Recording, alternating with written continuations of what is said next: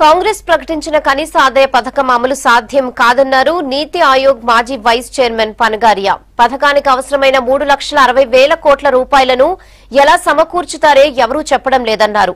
దేశ బడ్జెట్లో 13% నిధులను ఒక్క స్కీమ్ కోసం ఖర్చు చేయడం అసంభవమన్నారు పనగారియా.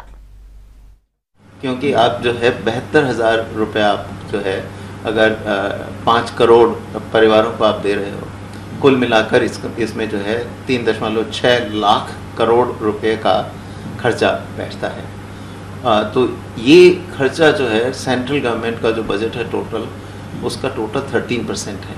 अब मैंने जो कुछ भी कहा गया है स्कीम को का विवरण देते वक्त विस्तार से किसी ने नहीं बताया है कि कैसे ये 3.6 लाख करोड़ रुपए जो हैं इसके लिए जुटाए जाएंगे इस स्कीम को इम्प्लीमेंट करने के लिए, क्योंकि इसमें ये जो टोटल है आप देख के चलिए, ये हमारे डिफेंस बजट से करीब ज़्यादा है।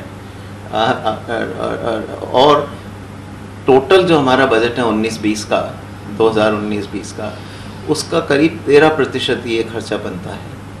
तो हमारा इतना फिस्कल टाइट सिचुएशन टाइट रहती है हमेशा, उसमें इतना सारा बजट का 13% जो है खर्चा कहीं से निकाल पाना, ये तो ऑलमोस्ट असंभव बात है।